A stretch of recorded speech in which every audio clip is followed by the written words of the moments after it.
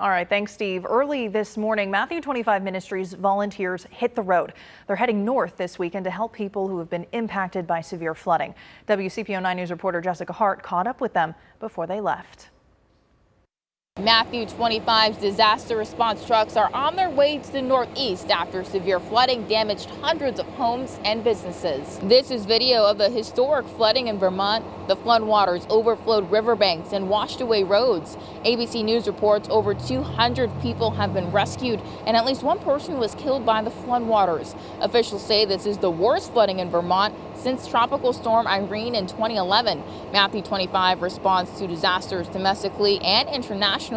They help with rapid response and long-term support. And these people have, some of them have lost everything. Some of them have lost businesses, some of their homes.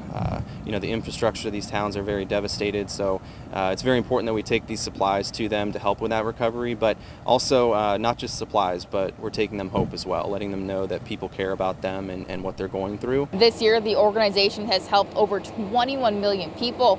They're always in need of donations, though, to continue their humanitarian work. You can visit their website for a list of things they're in need of. Reporting in Blue Ash, Jessica Hart, WCPO 9 News.